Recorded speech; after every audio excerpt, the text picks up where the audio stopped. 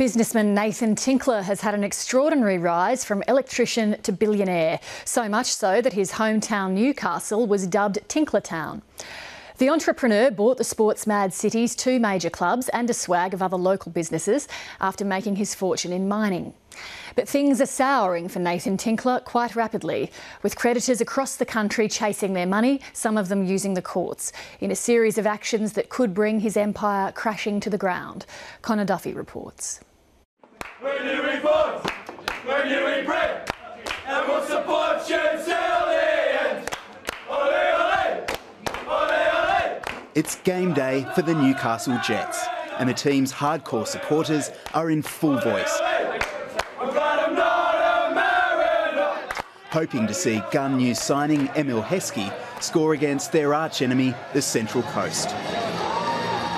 As kick-off approaches, the beers flow, and many pay tribute to owner Nathan Tinkler, who they say turned the club around. I can't knock Nathan. We wouldn't have a club if it wasn't for Nathan like this. Nathan came in, made the changes that need to happen, and brought the community together. He united everyone, and that's what we needed. Nathan Tinkler bought the Jets in September 2010. And rugby league side the Newcastle Knights in March 2011. The former electrician and sports fan likes to be seen as a blue-collar bloke. People tend to draw a lot of conclusions and all this sort of stuff about, you know, what you like based on what they read or hear or see or some bloke down the pub or whatever. And you know, I think the wealthier people are perceived or something like that, the taller the tales are, so to speak. But you know, I'm still the guy that a lot of guys in the valley worked with and know and played football against and all that sort of stuff. But his creditors are growing and circling. How's it going, fellas? Yeah, good, Bob. Yourself? Bob Jeffkins has run a building company in Newcastle for 48 years. We had to get a bit heavy-handed. Not that you want to do that, but you've got to do it when you're talking about big money being owed for a period of time, and all your phone calls seem to fall on deaf ears and nobody wants to talk to you. The Jeffkins Group were owed $400,000 by a Tinkler company for subcontracting work on this Newcastle school. After months of not being paid, Jeffkins eventually got its money by complaining directly to the school. A lot of people seen him as the great white knight with the Jets and the Knights, and yeah, but I don't think there's too many people think that now. I really don't. I wouldn't care if I never did another job for them. Is that because it was difficult to get your money? Yeah, because you get, after a while you get sick of it. You get sick of chasing them and be told stories that aren't true. Nathan Tinkler made his fortune in record time, turning a $1 million punt on a Queensland coal mine into a $1 billion fortune and topping the Young Rich list in 2010. Nathan Tinkler really stands out for being the youngest billionaire ever in Australia, so it's very difficult for people to create $1 million in their lifetime. It's incredibly difficult for people to create $200 million in your lifetime. So by the time of 35, he was worth $1.1 billion. So yes, it's an incredible rise. This year, his wealth was estimated at $400 million. A spending spree, the likes of which Newcastle has never seen, and falling coal prices are blamed for his sliding wealth. It's estimated between $200 and $300 million have been spent on horses, and a fire sale of Tinkler horses is looming at this year's Magic Millions sales. A private jet has already been sold. After he purchased the Newcastle Jets, the Newcastle Knights were next in his sights. The Knights were technically broke. They couldn't have survived, in my view, and he was a blessing to come into town to rescue the Knights. High-profile players like Matthew Johns saw him as a saviour.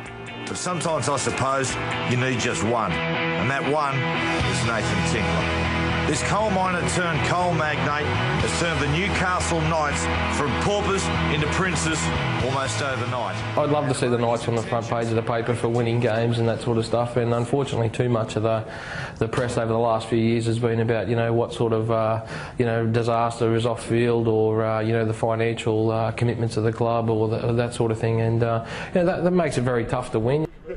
Insiders who negotiated the deal say Tinkler played hardball and they were surprised by his aggression. Early in the negotiations, he wrote to the club pledging to forgive a $450,000 loan. I will have Troy work with Steve on the forgiveness of the outstanding loan as my final gesture of supporting the club. There is no more I can do. There was shock when 3 months later, Tinkler's right-hand man, Troy Palmer, wrote to them demanding the amount be paid in full that day. I will be over at 2 p.m. to meet to pick up the cheque. I would assume there may be some people out the front waiting to see if I'm successful in getting my cheque. Today, questions over Nathan Tinkler's shrinking wealth extend far beyond sport and Newcastle, but he's not here to answer them. His Newcastle home is empty, and plans to develop the vacant block next door have stalled. Nathan Tinkler now lives in a new luxury home in Singapore, citing the need to be closer to Asian markets. We're living in such volatile times at the moment. You know, we've seen the mining magnates like Andrew Forrest and Gina Rinehart lose billions in days because of the stock market. And to a certain extent, Nathan Tinkler is caught up in the same volatility. So should things shift back, you'll see him win big again. Today, his lawyers averted a potential contempt of court finding, coming close to settling with property giant Mirvac. He'd missed a court-ordered deadline to pay $17 million. But today the matter was adjourned until next Tuesday, with a deal expected to be finalised Monday. He still faces another legal brawl, with coal company Blackwood seeking a court order to force him to pay $28.4 million. That matter is due back in court on Melbourne Cup Day. Other creditors are also demanding their money. Tim and Bruce Curry installed power to a Tinkler horse farm, and 2 years later are still waiting to be paid more than $40,000. It is very difficult. We've obviously gone times where we haven't been able to pay ourselves, but make sure our staff and suppliers get paid. But as I said, yeah, it's been quite difficult. We've been trying to work our way through it. They say a solicitor advised them pursuing legal action would be pointless, as the Tinkler company they build is only worth $2. Yeah, we're resigned to the fact that we probably won't get any money, but we're not going to, die not trying, because we work damn hard for that, and just to see it go out the window over something like that, it's wrong. The Newcastle Jets fans aren't giving up on their owner.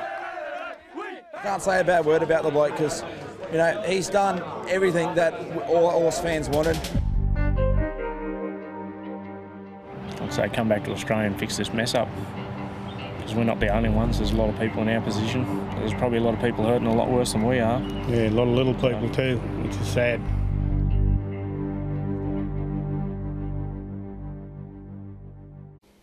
Connor Duffy reporting, and 7:30 approached Nathan Tinkler for an interview, but he declined.